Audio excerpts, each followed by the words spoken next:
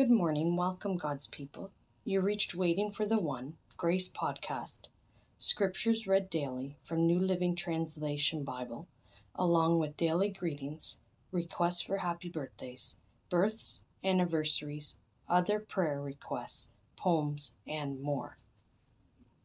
Let us begin with the sign of the cross. In the name of the Father, the Son, and the Holy Spirit. Amen. God, let your word resonate and penetrate in us and give us faith, love, hope, health, wisdom, strength, and all we need for today. Amen. Psalm 91 is a protection prayer. The recommendation of reading or hearing it is 1 to 2 times daily. Today we recite it together. That is Psalm 91, 1 to 16. Those who live in the shelter of the Most High will find rest in the shadow of the Almighty. This I declare about the Lord. He alone is my refuge, my place of safety. He is my God, and I trust him, for he will rescue you from every trap and protect you from deadly disease. He will cover you with his feathers. He will shelter you with his wings. His faithful promises are your armor and protection. Do not be afraid of the terrors of the night, nor the arrow that flies in the day. Do not dread the disease that stalks in darkness, nor the disaster that strikes at midday.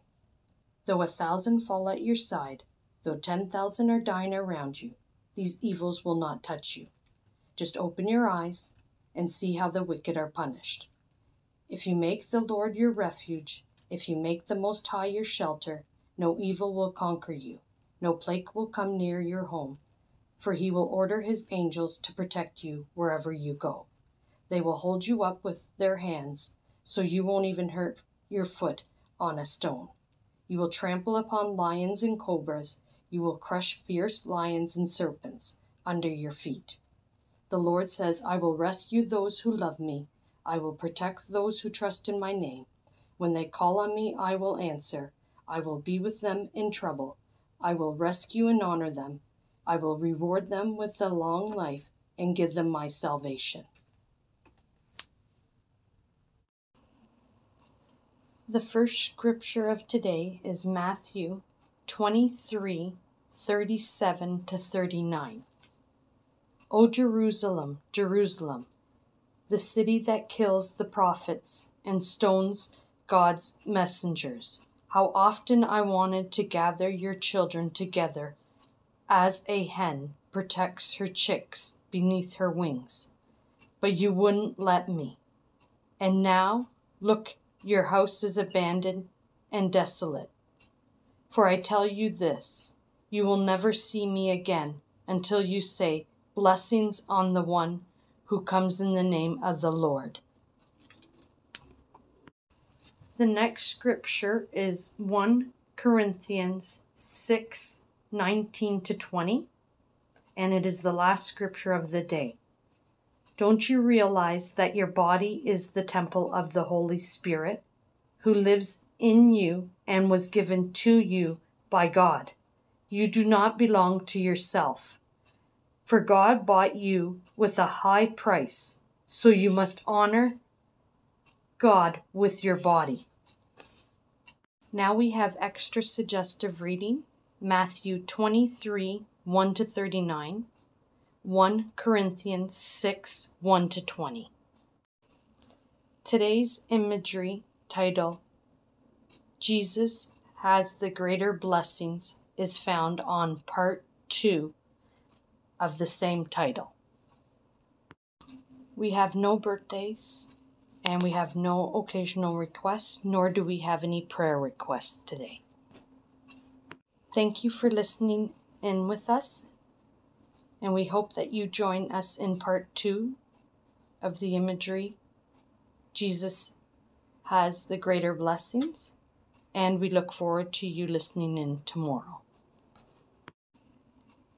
Tomorrow's theme is a poem titled On That Night.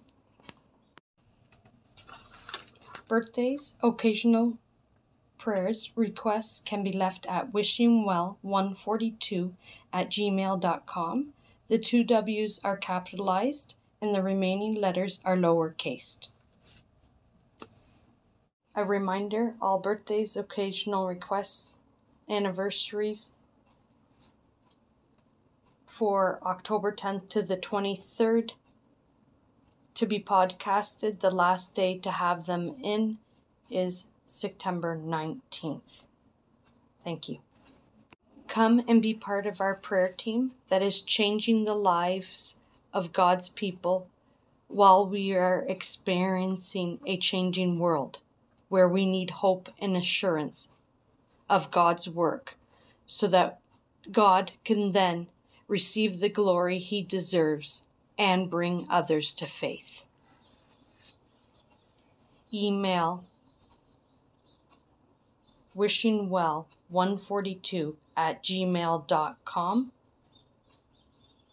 Attention, WFTO-prayer team/prayer warrior-join.